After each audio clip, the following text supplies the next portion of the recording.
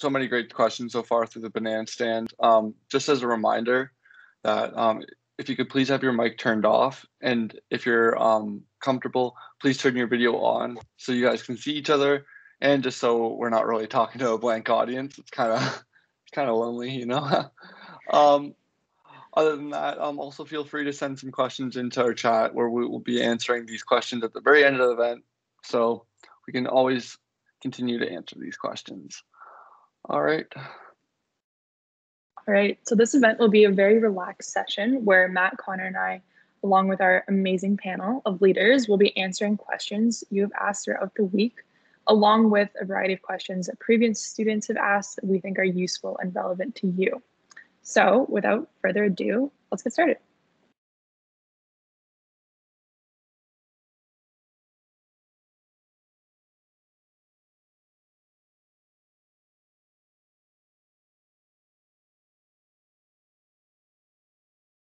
So one of the first questions that we've gotten that's fairly generic, but it's also a really relevant question, which would be, what is a course syllabus? So a course syllabus is basically the golden ticket for every single course that you take in university. It's kind of like an abstract to a journal article where this document indicates the professor's contact information, the grade breakdown of the course, different types of topics, a list of assignments, tests, and exams that are occurring, as well as any required readings or textbooks for the course. All policies that apply to this course are also specified within the syllabus. So please read it really carefully during the first week of classes so you really understand what you're going to be learning in the course.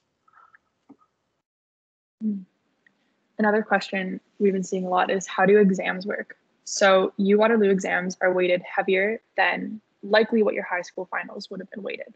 So these examinations can accumulate from 20% to 100% of your final grade, and that will depend greatly on the course and the program that you're in. The structure and formatting of the final will all depend on the teaching style of the professor, especially going into an online semester, like we are right now. So some professors may conduct an online final exam within the designated exam period in December with a specified duration and time when you have to write the exam, while others may assign a take-home exam. So if you're looking to find out what your courses are going to be like, the best place to look is to check the course syllabus for each class. Another one that we've got is what's the difference between a teaching assistant or a TA and the professor? So usually in larger classes, the professors instruct the lecture components of the course. They also hold office hours on a weekly basis where you can ask questions about assignments and course material. This will allow you to make a connection to the professor as well. In some cases with very small class sizes, for example, with classes less than around 15 people, the professor may not have any teaching assistants for the course, but a teaching assistant typically facilitates the lab and tutorial components of the course. They're also usually assigned to marking any assignments. So if you have any specific questions about assignments, teaching assistants are there to help you understand the assignment guidelines and provide feedback.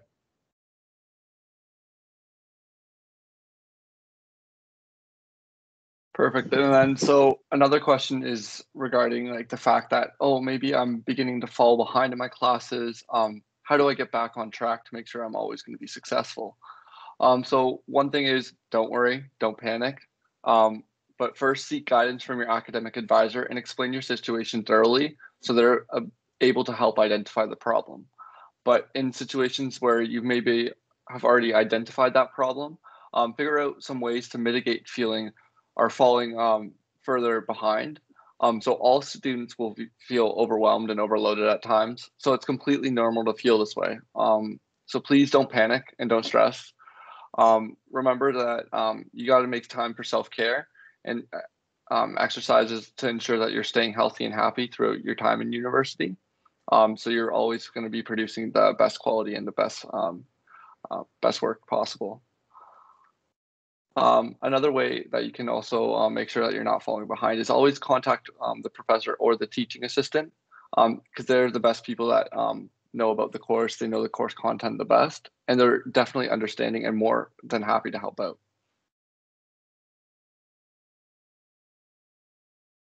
So building off of that question, the next question is, I am feeling burnt out and unmotivated. How do I cope with the feeling? So I'm sure we've all experienced that at some point in our university careers. And there are lots of great resources at the University of Waterloo to help you out. For example, there's MATES, which is peer-to-peer mentoring, as well as counseling services you can go to if you're feeling homesick or lonely or just stressed and you need someone to talk to. That's a great resource on campus.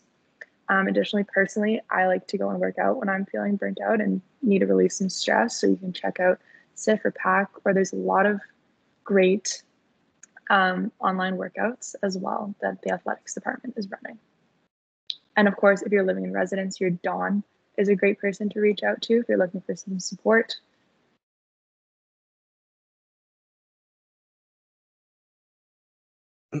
All right. There's just a question in the chat. Where can we check the course syllabus?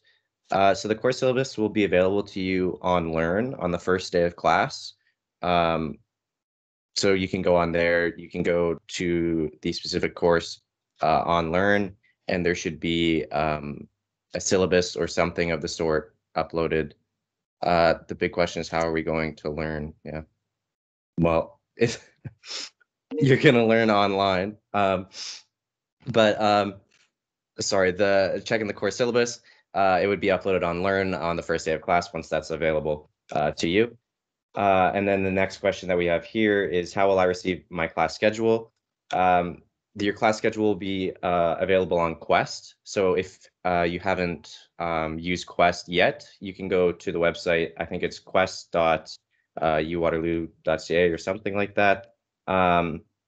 You can go on there, log in with your WhatIam, which is that sort of shortened version of your name and your password. And then you can view your class schedule there. You can view your finances on that platform. You can view lots of different stuff on Quest. And then everybody's probably wondering, with this shift to the online format, how will we make friends? How will you create those connections, those bonds? And this is a really good one where you're going to still have to use social media to connect with people. So hopefully through orientation, you've connected with some people in your program. I know various student societies, such as the Environment Student Society, or we like to say ESS, or there's Planning Students Association, which is the Planners Student Association, or PSA, that host events throughout the term. There's also faculty-wide events held by the University of Waterloo's Faculty of Environment, where you can network with people, as well as kind of have some social aspects.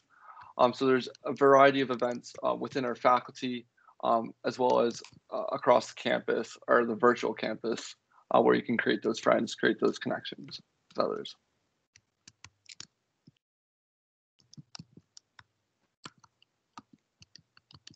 Amazing. So how can I customize my degree? So this will depend a lot on what program you're in and how many electives you have, and also what your interests are. So a lot of programs are really flexible and they will let you take minors or specializations from across the university. So for example, I'm in knowledge integration and I'm taking a minor in anthropology under the arts faculty. So there are lots of different ways for you to explore your interests and figure out what you're passionate about and add those onto your degree. If you are looking for more information on this, your academic advisor will be your best resource.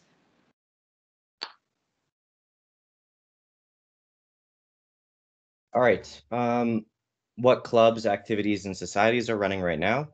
So specifically for clubs, there's so many clubs on campus. So I personally am unaware of what's running and what's not.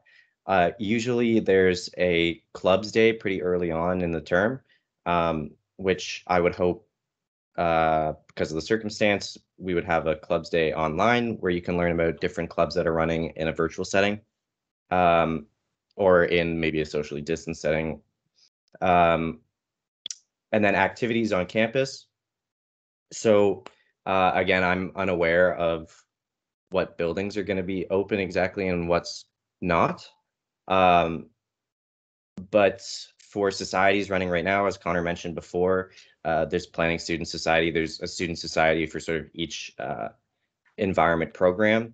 So those will be running in a virtual sort of capacity to allow you to attend events and meet other first years. I'm just seeing a bunch of questions in the chat about schedule, so I'm just gonna share my understanding of the breakdown here. So all environment classes are online. Your schedule should be available in Quest. If you can't see anything on your schedule, my understanding is that your classes are sort of being just posted on Learn, and it's sort of a go at your speed sort of thing. If you have a time slot scheduled in Quest, so somebody said earlier, I only have one tutorial posted on my schedule. That tutorial has a time slot, and that's like we're scheduled to meet at 11:30 a.m. to 12:50 a.m. for our tutorial, and that's going to be on WebEx. And that's a scheduled meeting time. Anything else that's not available on Quest, either the time slot isn't decided yet, or it's sort of our content's being posted on Learn weekly, and you'll just be going through it at your own pace.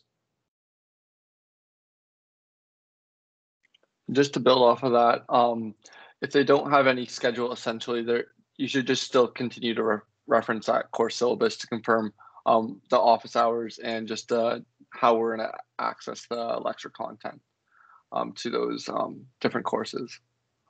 And then kind of building off of the clubs and societies and different activities that are running on campus.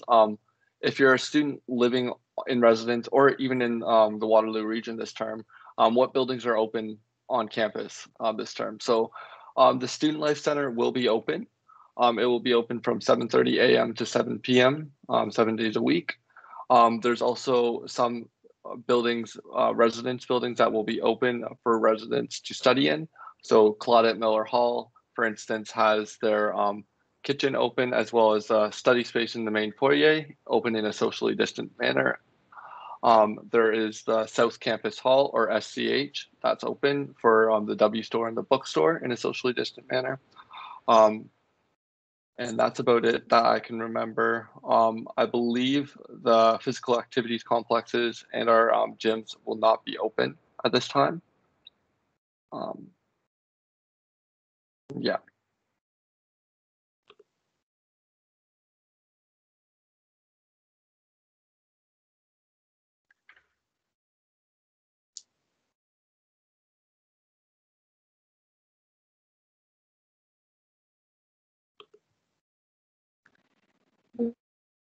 Okay, so next question. I am struggling with writing quality. Who can I go to and what services are available?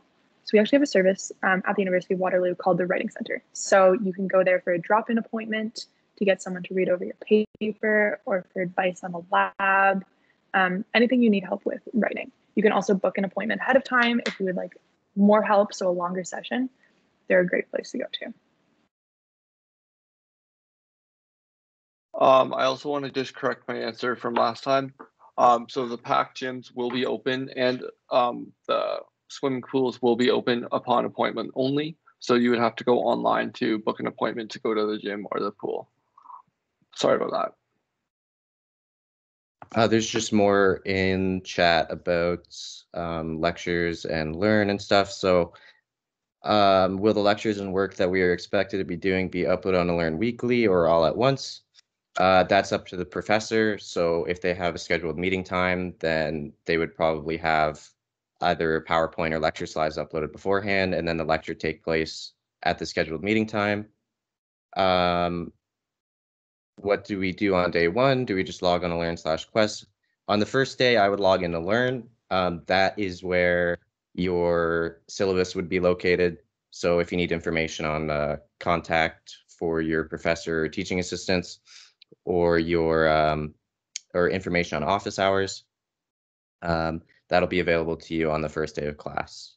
Where will we access lectures and our syllabus? Again, that'll be on Learn.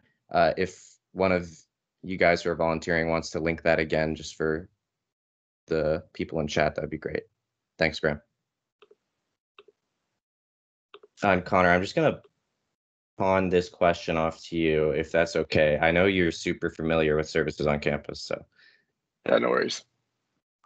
All right, so the next question is, I'm struggling with writing quality, and who can I go to and what services are available on campus? I think So Lindsay did that one. oh, I that think one. we're on the next one. Yeah, Gotcha. that's This okay. one. Yep. Okay. Sorry about that, guys.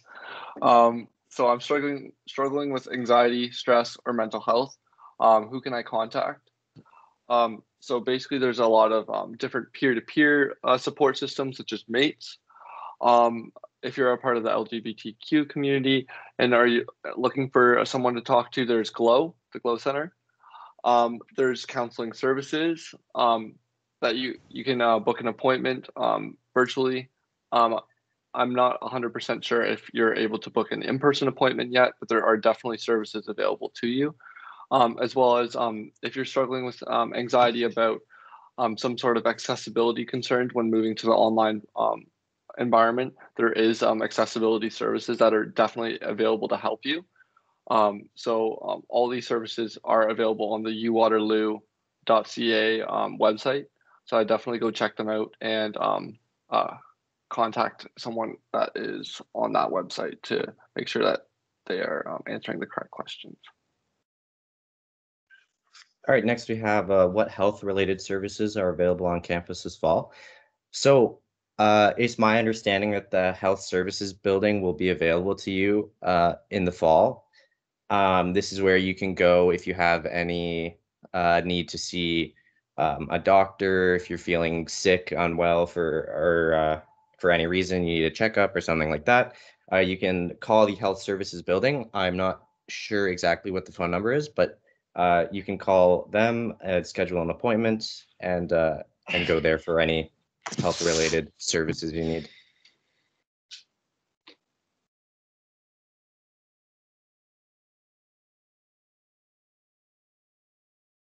Awesome. So next question. I have not experienced a Canadian fall or winter before. How can I prepare? So in the fall, temperatures are usually between 5 to 20 degrees Celsius. So it can vary a lot depending on the year, depending on the day. And then during the winter, temperatures can reach as low as minus 30 degrees Celsius with lots of snow. So we highly recommend that you have proper boots, winter jackets, mittens, and toques available to you for you to ensure you properly maintain your health when it gets cold.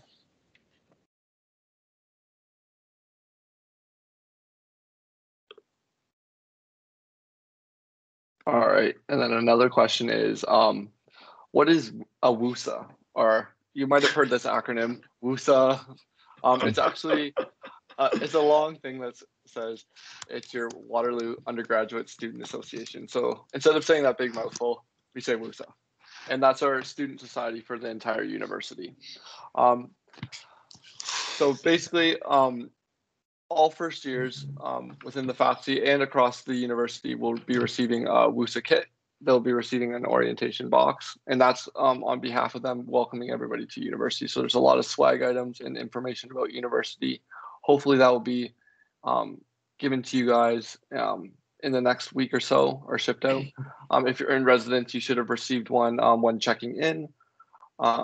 But yeah, so that was from your Waterloo Undergraduate Student Association. It provides a lot of different services and clubs and stuff for you to get involved in on campus and within the Waterloo community.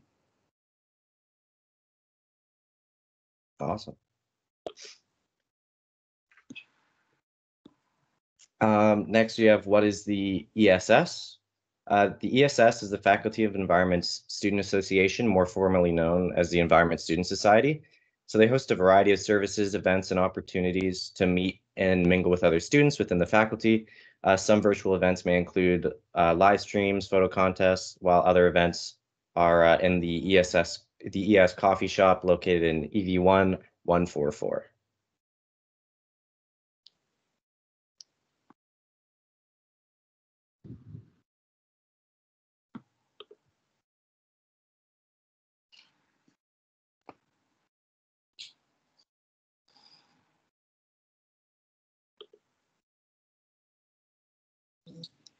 Amazing. So the next question is, how can I get more involved in the university community? So there are lots and lots of ways to get involved in the university community.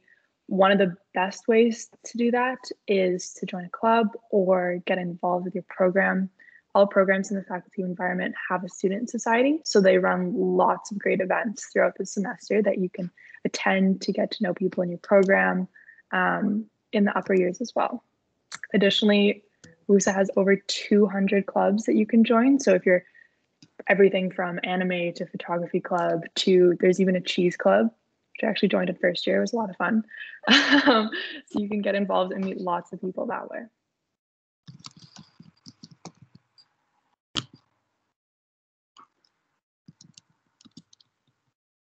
All right, so another question is that's very relevant to co-op students is, what is this system called Waterloo Works? So Waterloo Works is a job finding software that allows co-op students to browse tons and tons of jobs across a variety range of program areas and different types of disciplines where you can find your co-op placement. Different programs have a different amount of co-op placements that you need to fulfill in order to graduate on time with your graduating class. And along with this, you would have to take a professional development component to the work term. Within Waterloo Works, what you'll see is you would have to upload your resume, your cover letter, any different specified documents like that, and then you would apply to jobs. They all have due dates. There's a ranking process and all that, which will be explained within your first professional development course called PD1. Another thing is that if you have, I've seen that in the chat, there's a lot of questions about your WUSA boxes. I would like to direct you to at your WUSA on Instagram. There is a frequently asked questions document in their bio, and if you have any further questions, they'd be happy to answer a direct message from you guys.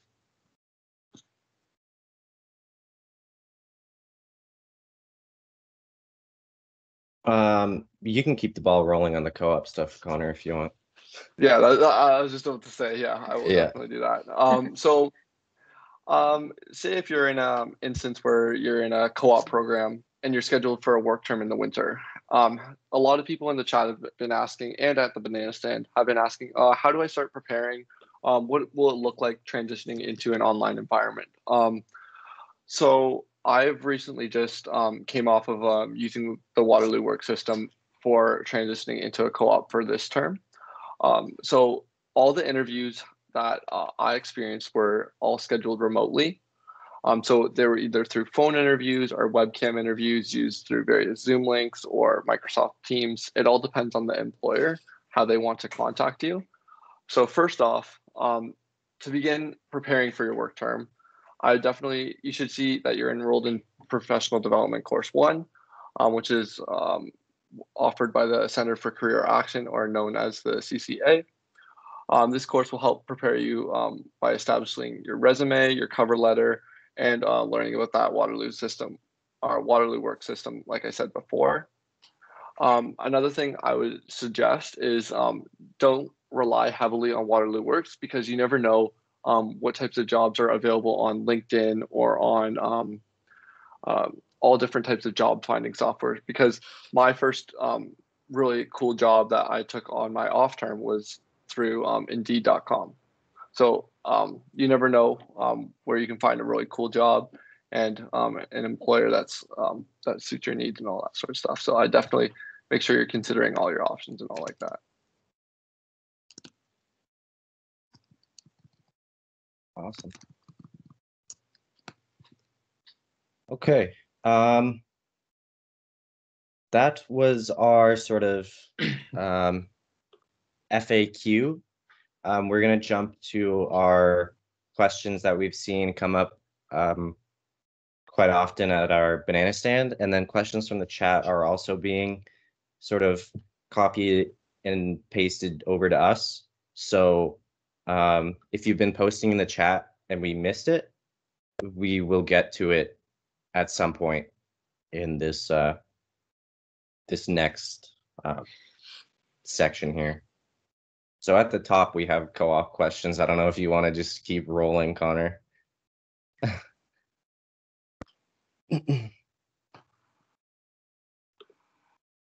There we go. I'm off mute now. Okay.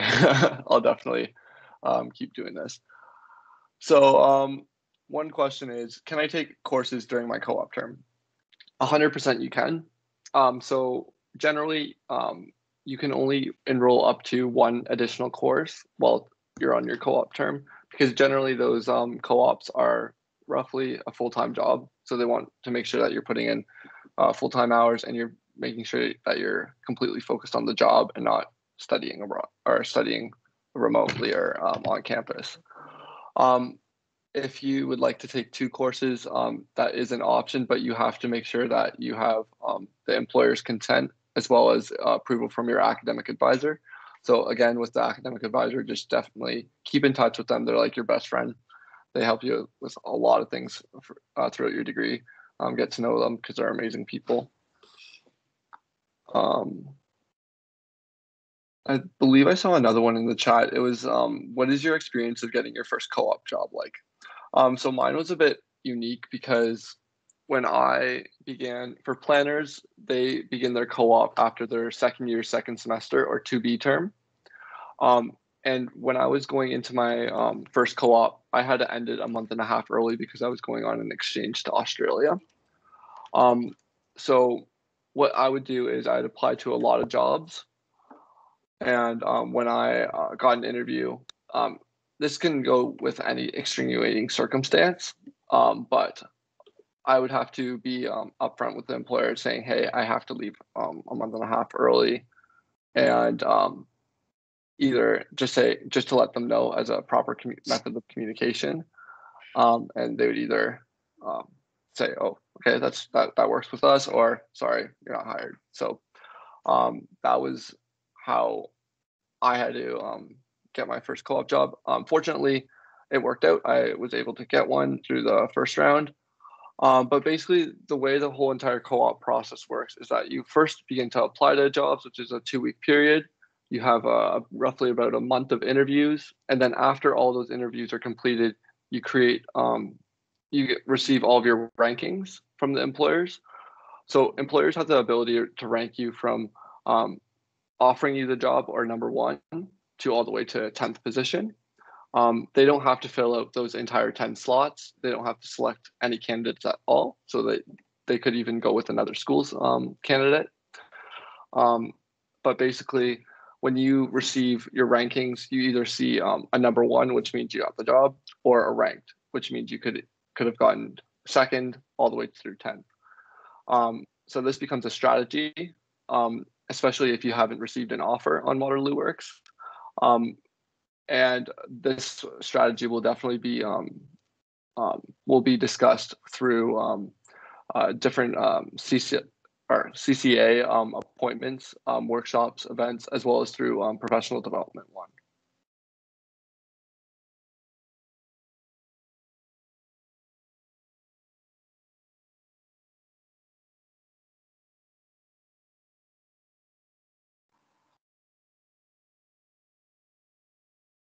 Cool. So for non-co-op students, you can also use Waterloo Works. And I would highly recommend checking out the Career Center for the CCA if you're not in co-op as well. They run lots of great programming, including resume critiques, interview tips, and all of that. So they're a great resource to check out even if you're not in co-op.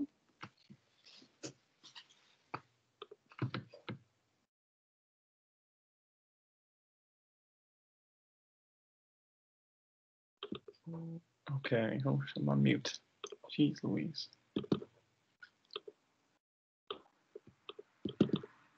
I can't mute him, sorry. That's all right. Can you hear me? Am I still muted? You are unmuted. Oh my You're God, not okay, muted. sorry, my team is weird. We had a question in the chat I think we should answer about Watt cards, and if necessary for all students to have one, what is it? How do you get one, and what do you use it for? So maybe Matt, you want to take that one for us? Sure, yeah. So your walk card is sort of like your student ID. If you're familiar with that from any other university.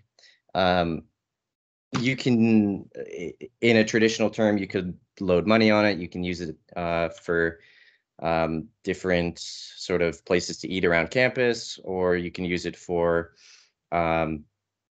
different services on campus as well. So like if you need to print something on a printer on campus, you use your walk card. It's also your bus pass in a traditional in-person term. So you would use it to get around using the bus. If you're living at home during your first semester, I would say it would depend where you're at.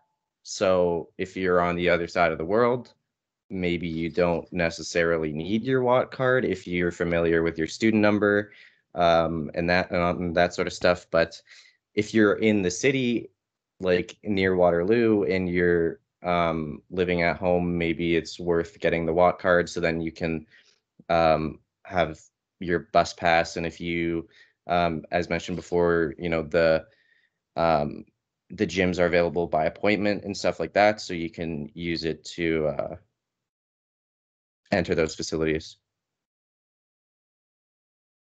It's a good question, though. Nice. Okay, I think we could keep it moving. We'll enter some of those other Watt card questions a bit later. In terms, there's a couple questions I'm seeing that we've had pretty frequently about courses and learn and kind of the asynchronous, synchronous kind of style. So maybe Lindsay, could I get you to talk a bit about how and the difference between asynchronous and synchronous programming, and maybe how often students should be checking learn, and maybe what they should expect to find within those each class page. Definitely. So I can actually speak to my personal experience this semester. So on Quest, as many of you were saying earlier, your schedule may look blank. That's exactly how mine looks as well. So that means that I have no synchronous classes scheduled on Quest. Now, on September 8th, when Learn opens, all of your classes will be listed there. So you can go and click on your class, and then from there, you'll be able to find the course syllabus for each class. And as we were talking about earlier, those are a great resource. So your professor will have it clearly explained what they expect from you, what parts of the course will be asynchronous, which means done at your own pace, or not at a scheduled time, and which parts will be synchronous. So for example, one of my professors actually emailed me last week saying that he wants to schedule a synchronous time. So that was how he let us know. So if your professor hasn't emailed you yet, don't worry. You can find all of that information on Learn on September 8th when that opens. Nice. We have another question here about grade expectations from the difference between high school and university. Some people say a true grade you'll drop by 10% from high school. Maybe Connor, you can talk a bit about different expectations in terms of work quality or kind of like the distribution of how your grades might look in first year compared to high school. Yeah, for sure. So when you're looking at high school grades, there's not usually a lot of weight towards their final exams, where they would be up to 30% on a good day, sometimes maybe 10% or not even an exam at all, where there's in-class tests and assignments that are more heavily based. In university, it's usually there's a lot more weighted opportunities, and it's on these tests and these final examinations. There are some lab components or essay components, which are submitted usually at the end of the term. And generally, work quality is very important. It's it's the most, what I would say is that it's the, you have to make sure that you're submitting the most professional and academically pleasing quality of work at all times. For sure. I think that's definitely important and they said that I think the professors really set those expectations with you in the syllabus, and on the first week they'll let you know, this is what I'm expecting, and they'll usually give you a grade breakdown as well, or a kind of their distribution of how students typically do in that course, and that should give you an idea of of where you might be finishing. Another big thing about going into university is academic integrity. So making sure that you're citing your sources. In high school, it might have been a little bit more lenient about using different types of sources. We have to make sure that we're using scholarly sources. So journal articles, making sure that they have a lot of references and that they're of good quality to make sure that you're producing the best quality work possible. There are some late penalties. I'm not sure about in high school. The late penalties might have been a little bit more softer. But definitely in university, the late penalties and assignment deadlines are a little bit more strict. So you have to be aware by making sure that you're proactive rather than reactive about these. Mm-hmm. I've noticed a couple questions related to field courses and labs, and I was thinking maybe Erica, you could talk about. I know ERS has a couple of good field courses, and maybe give some options or share your experience with those types of classes. Yeah, definitely. So the one field course that ERS students as well as GEM and a few of the other programs in environment will have to take is ERS 200, which is Intro to Field Ecology. That is a mandatory field course for everybody. It has both an in-class lecture function, well, online now, as well as some in-field outside like labs that you'll work through with people in your class and a TA. ERS field courses, there are quite a few of them.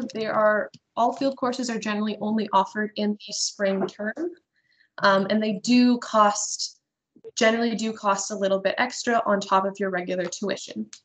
And the specific field courses do happen.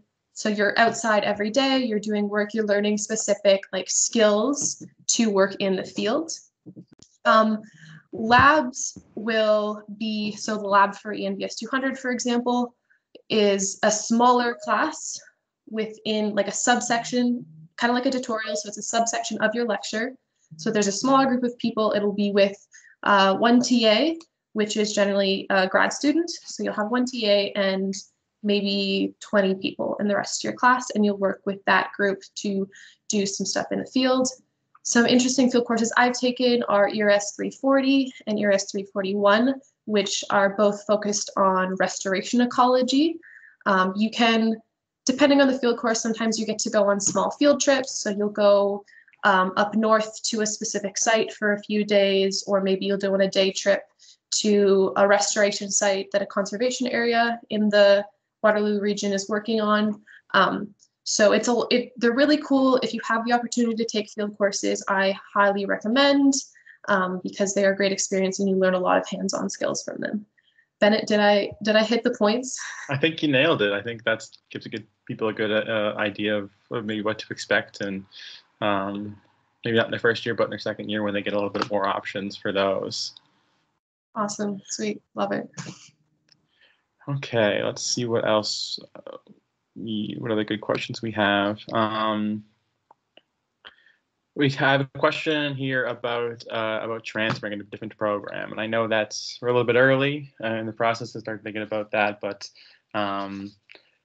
maybe Connor or someone could talk about what that process might look like if you're not super happy with what you got, or what are the options could be. Maybe just briefly. So one thing I would definitely say is, once again, contact your academic advisor. If you're looking at switching into a different program, I definitely contact that academic advisor to let them know. And then they can talk about different prereqs that are required for both the current program of study and the next program of study that you're needing to you are looking to transfer into, to make sure that you're not delaying your graduation. Nice. Okay. Maybe we can quickly jump into some program-specific stuff. I know we had a question about geomatics, and maybe Belle, you can talk just briefly, maybe a minute or so, about the workload in that first year, or maybe a quick tip for success. Oh yeah. So geomatics workload is very variable. So in first year, I believe you still have to take CS 115 or 135 and 116 or 136. And then you have on top of that some of your GIS, geomatics courses and geography courses. So in terms of workload, definitely your CS courses are a lot heavier because they have weekly assignments. And if you are not familiar with coding or anything along those lines, you're going to probably struggle a bit more, but definitely doable, all your courses. And I would say your big tip is to, currently it's online, so I would allot some time every single day to go through all your lectures. Let's say from Monday to Friday, you have 5 courses. Each day you focus on one course, and then you go through all your course material and do not fall back, because once you fall back, it's really hard to catch up. Nice. And I know I singled out geomatics there, and we are getting some questions about all the programs in terms of the workload. I think those questions might be best to save for later, just so we can hit some maybe faculty-specific stuff here. So maybe in the B stand, we can get all of our reps here to talk a little bit more about how they found that transition to be into their first year of their program. We can jump back into a co-op question. I saw one about interviews and kind of how those work and when those typically are. Maybe some tips for success. I guess Connor, you might be the best person to defer to. I'm also happy to talk a bit about it if you want to take a break. Yeah, for sure. How about I start it off and you finish it? See if I missed any points. Okay. So one thing I'd like to say is always be confident, and any experience is a good experience. So when you're presenting yourself to an employer, even if it's a volunteer position that maybe you did one day or an afternoon, it's still a great experience. And if it's meaningful to you and it shows that you are organized, you're dedicated, you're hardworking, I'd say just make sure that you're able to bring the best out of it. Because another thing employers really like is showing someone or seeing someone that's really passionate about something. If they see that passion, then they're like, whoa, this guy really likes this, or this girl likes this. They're really into this thing. I wonder if they'd be like that about our company. So like it really goes a long way. So always remember positive, passionate, and just I think experience is a good experience. Yeah, I would definitely add that. Co-op for most of you, I think, won't start until your second year. And while it's a very daunting idea to be coming up on, if there's one thing you can concretely do in your first year to set yourself up for success, and that is fill out that resume, join your program society, join the Environment Student Society, get involved as much as you can, because that'll set you up really nicely for your most likely to be two-way when you really have to start applying and really worrying about the nitty-gritty. But right now, it's definitely all about setting yourself up for success then. Okay, I guess we'll keep it moving then. I think there's 2 more questions I think it'd be really good to answer before we wrap up. So number 1, with textbooks, referring to textbooks,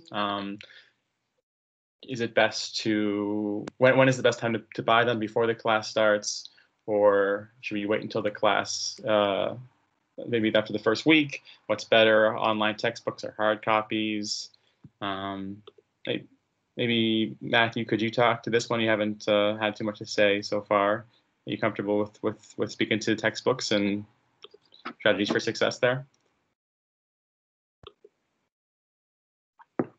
Matthew Flinders.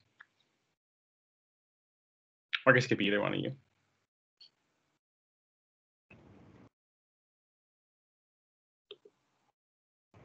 I might.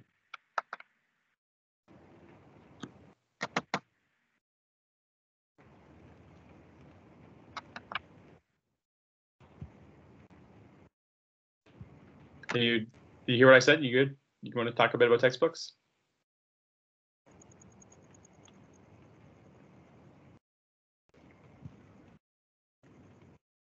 Hello? Okay, maybe I'll just jump in then. Yeah, you jump in. So it's for textbooks. In my personal experience, I would recommend waiting until one, you've seen the syllabus, and two, maybe even gotten. Oh, his mic's gone. Okay, it's all right. I'll handle this one. Wait until you kind of get a feel for how the class is going to be run. Because there's some professors that will list the textbook on the syllabus and then they won't really use it that much. And there's some that'll use it religiously, and you'll have reading quizzes based off the content. So I definitely say hold off on buying them for maybe about a week until you get a feel for the course. In terms of online versus a hard copy, I think it really depends on how you learn as a student. You know, I'm someone that didn't really need to have that physical highlight to get the information in my brain, and I find it easy to categorize the information online. But if you're someone that really needs to have it physical, I would say go that direction. You kind of got to ask yourself how you learn, what the best way you learn could be. I saw someone in the chat say they already bought their textbooks. That's okay. I don't mean to say it's a bad thing to buy your textbooks early. It's just you might end up needing them, but they're always a good resource to have because they're always going to contain extra information and help you study. You can also sell them at the end of the year, which I strongly recommend doing to kind of recuperate some of those costs. My mic is good now, and I agree. Ben, good job. I couldn't have said it better myself. Okay. So I think we have time for about one more. Maybe I'll make a big one so we can get a little more serious on it. A lot of people have questions specifically about minors and what it takes to get a minor and how to go about doing that, especially certain programs. So I know, Lindsay, you're doing a minor. If you wanted to maybe talk about the requirements or how to best go about getting more information on specific minors. I can also speak to too with my econ, but you can start us off. Amazing. I can definitely start us off. So yes, I'm doing a minor in anthropology and a collaborative design specialization. So if you're looking to get a minor, again, a great resource is your academic advisor. They're a wealth of knowledge and will be able to help you out with all the requirements. Another great resource is there's a website that you can go to. The name is escaping me right now, but if someone else knows it and could throw it in the chat, calendar? that would be awesome. The course calendar, that's it. I'll find the link. Where you can go and look up all the requirements for each minor. Thank you, Bennett. And then on there, you can see how many courses you would need for each one, and then be able to start mapping that out with your degree plan to really customize what you're looking to do. Yeah. Anyone else wants to add anything, please jump in. Thank you, Bennett. When you're just for like the minors, I know for me, I've had like a few issues with minors. Just be flexible with the courses you're taking. Sometimes they're not offered in the specific terms. Sometimes you might not be able to take a specific course. So if you really do want that minor, like be open to taking courses that maybe you aren't as interested in, because just be like really flexible with what you want to get those 8 to 10 courses that you need to get that specific minor. I'll add on a bit as well. So when taking minors in the faculty environment, you may need a few extra courses on get a minor, so it might be quite easy. But also keep in mind you only double count you triple courses. So if you're going to maybe get a diploma or a second minor, it's difficult. My mic cut out again. I think it was a little bit rough there. Maybe try again. All right, I'll try that one more time. I have to go back and forth plugging my headphones in and out. So you can double count courses, but you can't triple count courses. So be careful if you're trying to get more than one minor or multiple things. My orientation. I just want to jump in a little bit more. So a lot of you guys are talking about minors, but there's a thing where not all programs can get every minor. And so, for example, for me, I can only get my computing option and not like a CS minor. And you also want to look into your specializations. So there are a lot of other choices to add onto your degree. I would look into all of those as well if you are looking to, spice up your degree somehow. Spicy. Spicy.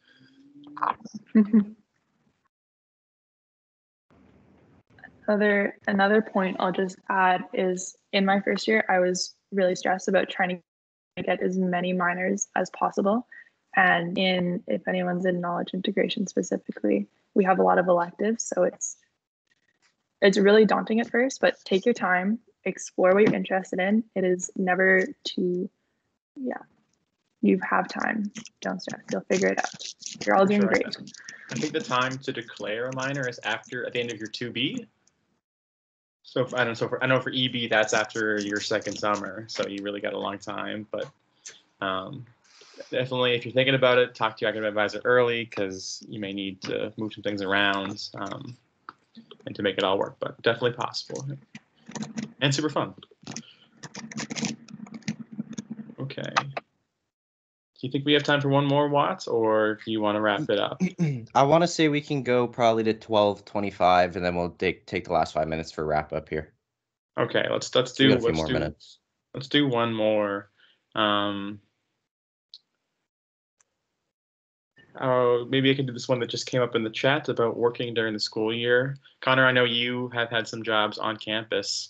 Maybe you could talk a bit about working during the school year, but also some of the opportunities that may exist when we come back to campus. Yeah, for sure. So currently, a couple of opportunities. I was just recently a front desk assistant at Waterloo Residences. So I applied through Leeds, which was actually a part of our trivia question a couple of days ago or a few days ago. So when you go to leeds.uwaterloo.ca, that provides you a variety of opportunities to find ways to get into volunteer roles as well as paid positions to kind of have a part-time job on campus. I know of a couple other buddies of mine. They have gotten jobs in the University Shops Plaza.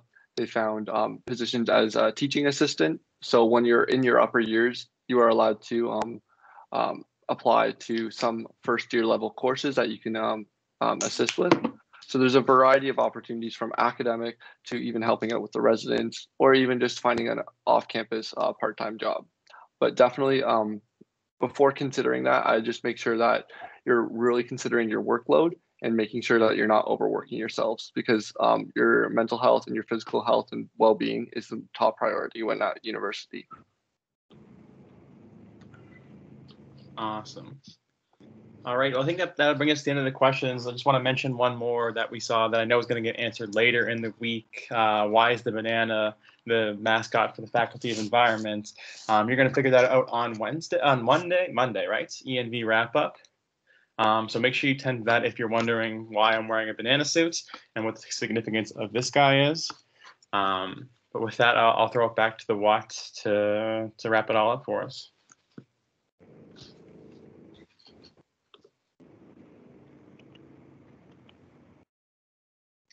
Matt, I think you're muted. Yeah. I am muted. That was my first time doing it. Yeah, so that was all the questions we have time for. We hope we provided some guidance. We're a little bit useful for all of you. If you have any other questions throughout the remainder of orientation week, feel free to send them to the Banana Stand channel. We're asked them during the live Banana Stand sessions that are from 9 a.m. to 12 p.m. Eastern or 9 p.m. to 12 a.m.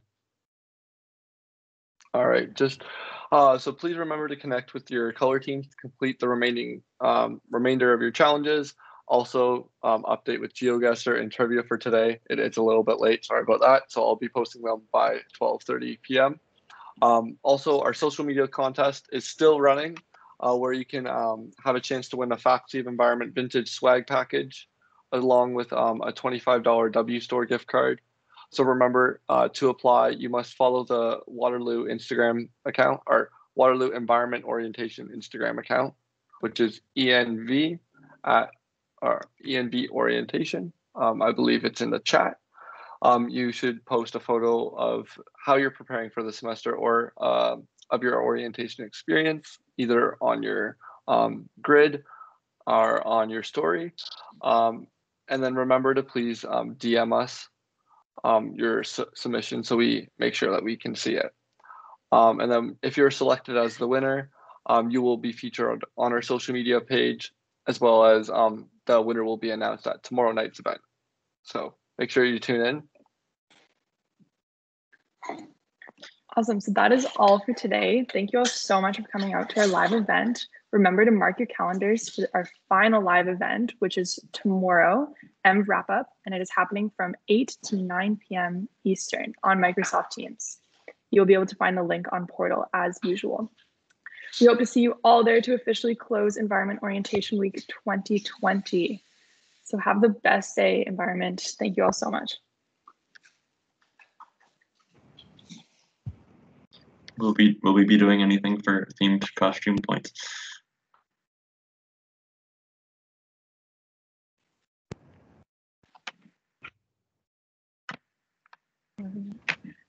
If you showed up to this event in a costume for your team, if you could send us a selfie, we will count that as your points.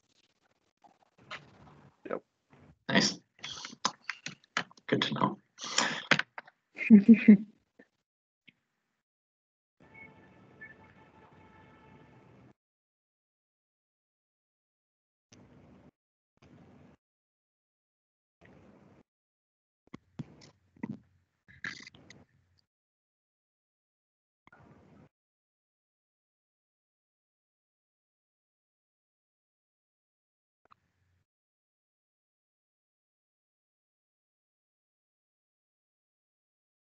Amazing. And to clarify what's happening in the chat, yes, the social media contest did get extended to tonight.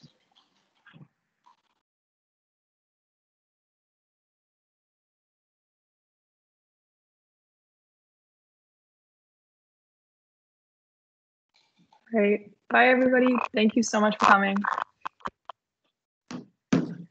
Thank you, guys.